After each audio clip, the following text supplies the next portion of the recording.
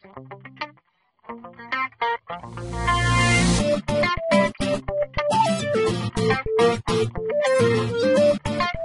you get started with the lesson, let me give you a quick overview of how to use this series of videos.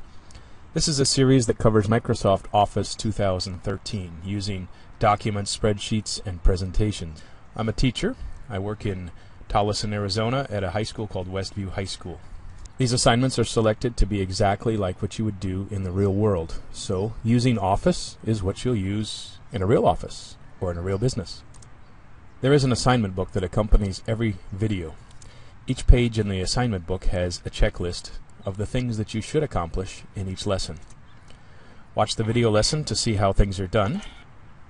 After, you create your own document using the video as a model. You may have some modifications, such as your own business names or your own paragraphs or your own data, but it'll look very similar. Now, you can either watch the whole video through at one time or pause it as you go through it. Finally, print the document and your classroom teacher will grade it.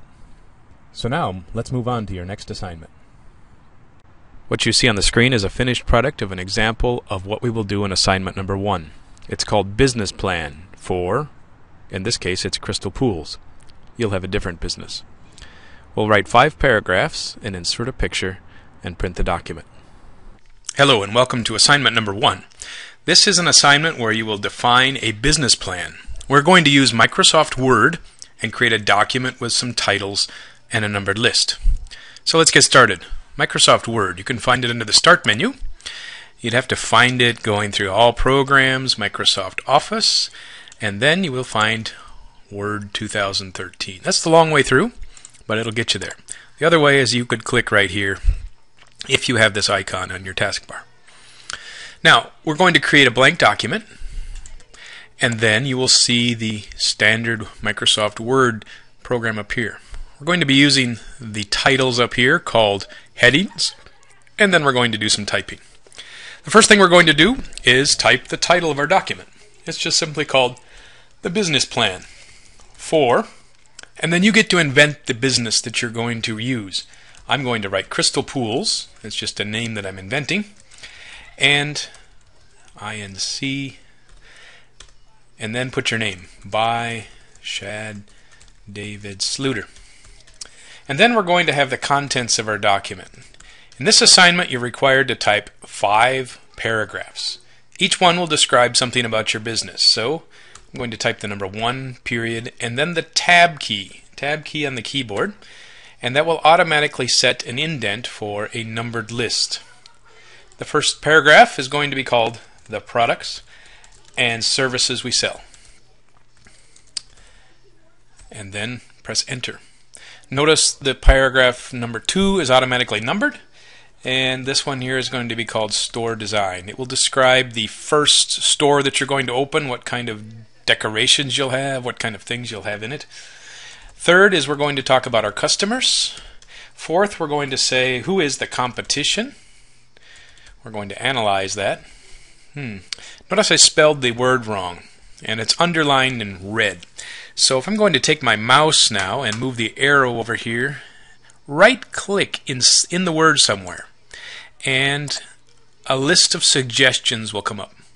So I have competition, completion, or competitions. Well, I wanted to say the competition, so I click here, and the spelling is corrected. Now I want to continue typing down here at number 5, so I click here. The last item that we're going to write about is called How We Advertise. Now press enter, and notice the numbering keeps going. Number 6. I want to press enter one more time, and the numbering will go away. So the first paragraph, the products and services we sell. Sell. Now press enter, and you can begin your paragraph about what you want to make your business. What is the essential part of your business? In this one, I'm going to say Crystal Pools will sell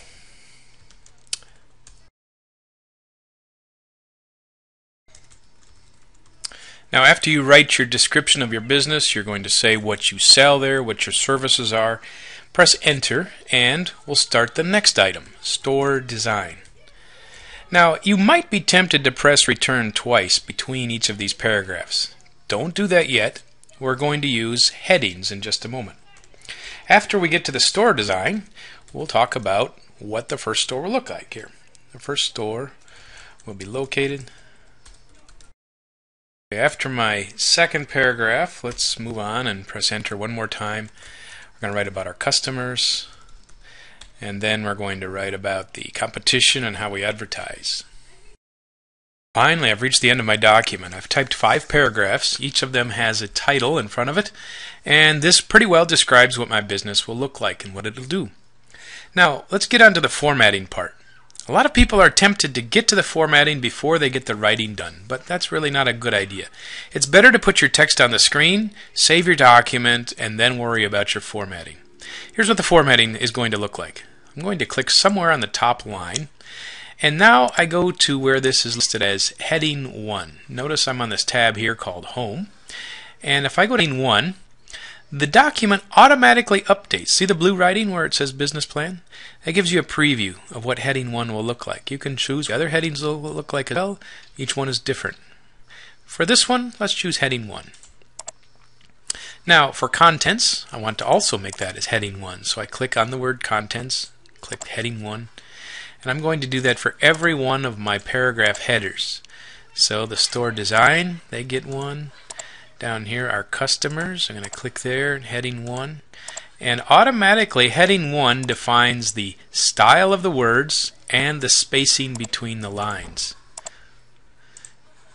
There we go, Heading 1 for each of those. Scroll to the bottom. You will see there's maybe an inch or so left. That's about right. This document is just supposed to be a description of your business that you will use in all the rest of the assignments in this part of the class. The last item I would like to add to this document is a photo. I'll use a personal photo, and to find one, I'll go to Facebook. I've logged into my Facebook profile, and I'm going to just copy a picture that's already there. So I'll take this one here. I want to save the photo first. I'm going to choose the command Save Picture As. Notice I've chosen the desktop as my destination. Now the file name is a computer-generated number. It's very long. I'll just leave it as it is and push Save. Now, let's go back into Word, and we're going to choose an insert location, maybe about right there at the end of the title. I'm clicking the Insert tab. There's an option here called Pictures. Now, if I look at my desktop, I should see a lot of folders and perhaps the photo that I just saved. I select it, choose the Insert button, and there's the photo. Now, it's too big, so I can use the handles on the corner to resize it. Still too large, I'll resize it some more. Now it's getting to a manageable size. Notice though that the text here is lined up with the bottom of the picture. That's because this option here called Layout Options is chosen as inline with text. What I would like to have is maybe square or tight. Square or tight are the normal choices. I'm going to pick square. So now you notice when I move my picture, the text wraps around it. I'll park the picture in the corner up here, maybe a little larger. And then I'm going to choose some neat frames. You can choose shadows, frames, different ways to format your photo. So pick one you like. I'm going to choose this one with round. No, I'm just going to choose the first one.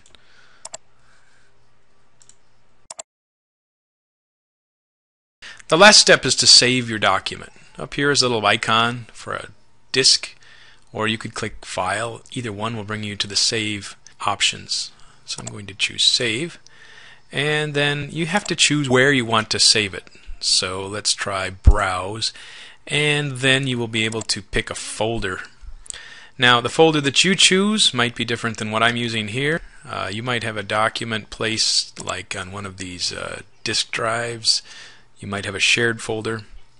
For the sake of this, I'm just going to choose the desktop. And the title is already given to me as Business Plan for Crystal Pools, and I'll click Save. The last thing to do is print it. File again, and this time I'm going to choose the print command. And you will see that the paper comes up here as a preview. Click the print button, and